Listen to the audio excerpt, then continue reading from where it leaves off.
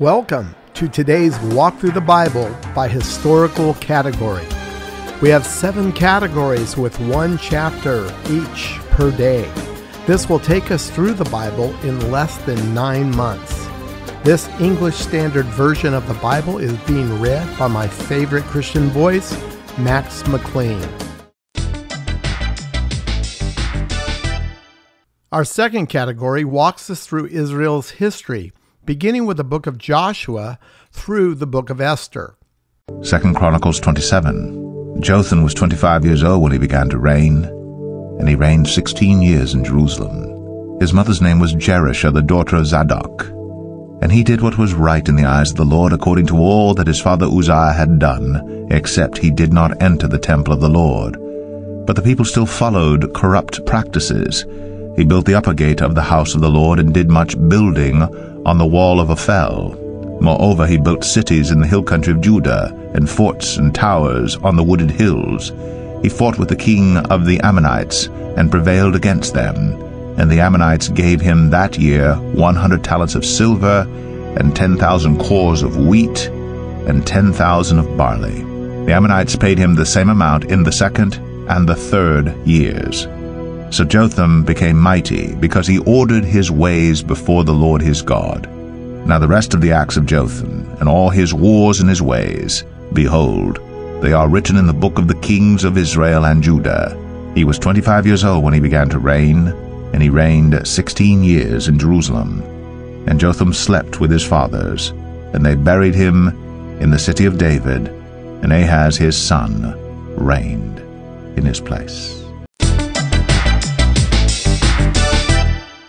Our third category captures the sad reality of Israel's fall, beginning with the prophet Isaiah and continuing through the last book of the Old Testament, Malachi.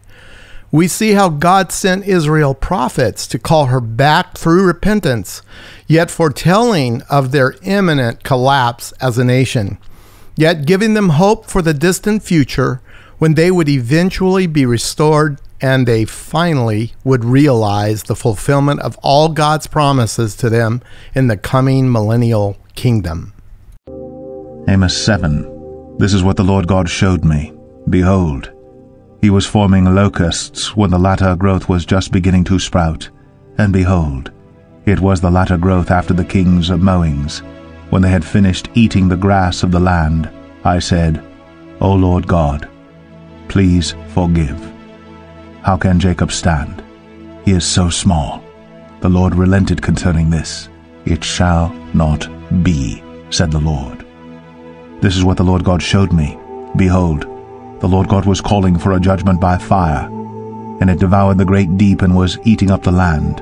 Then I said, O Lord God, please cease. How can Jacob stand?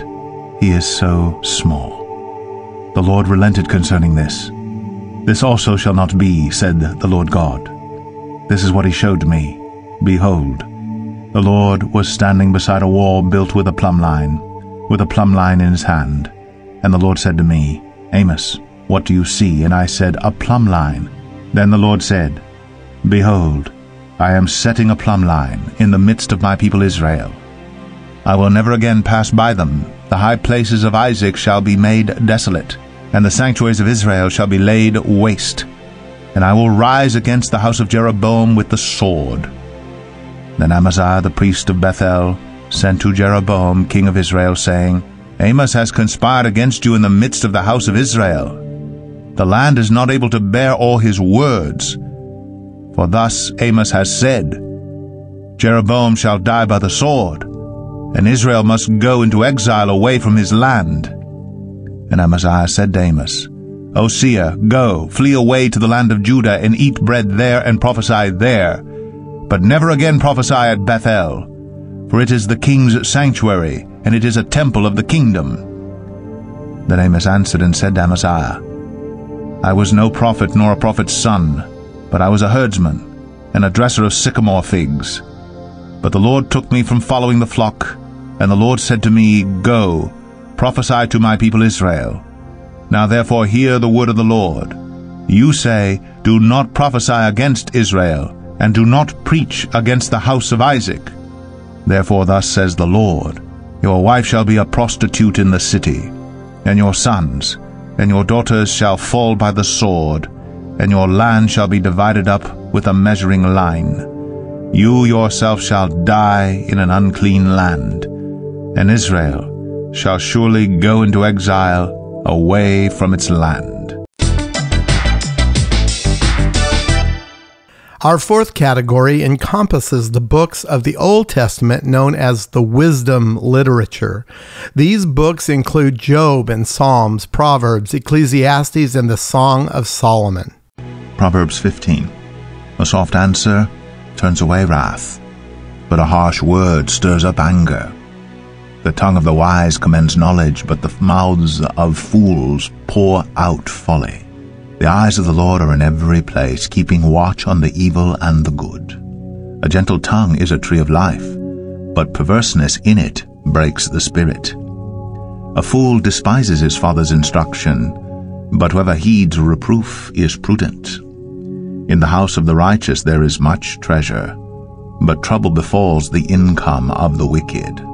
The lips of the wise spread knowledge, not so the hearts of fools.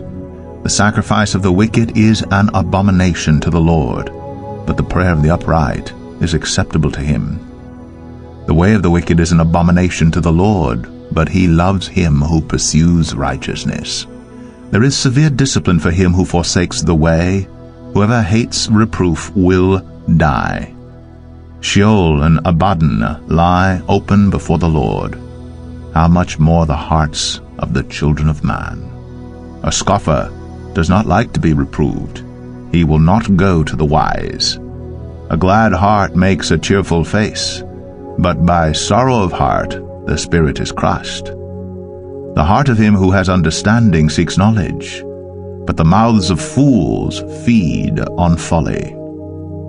All the days of the afflicted are evil, but the cheerful of heart has a continual feast.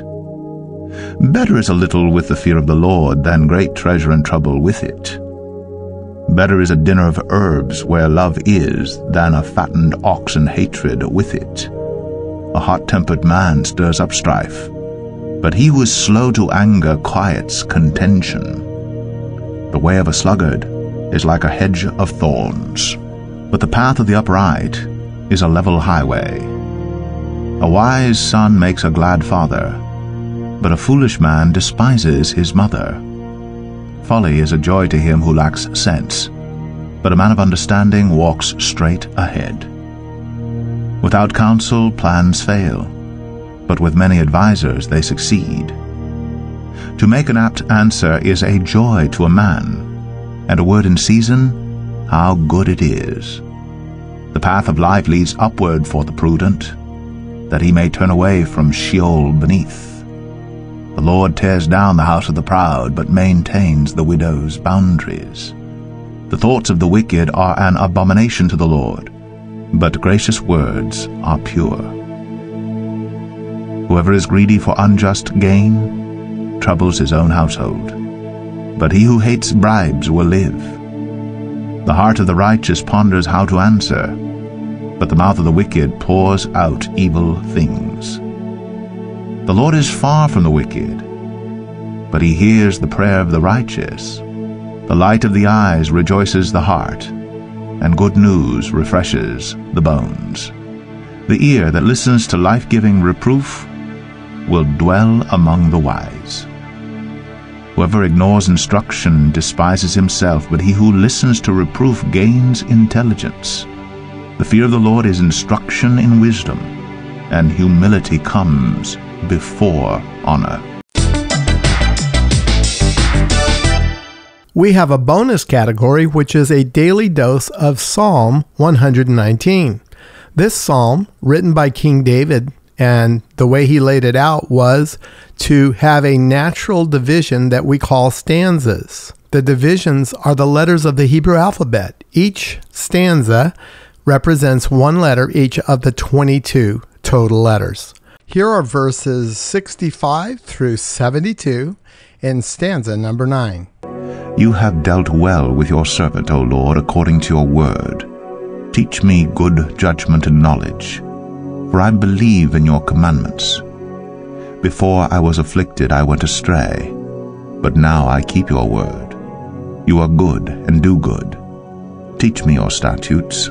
The insolent smear me with lies, but with my whole heart I keep your precepts. Their heart is unfeeling like fat, but I delight in your law. It is good for me that I was afflicted, that I might learn your statutes. The law of your mouth is better to me than thousands of gold and silver pieces.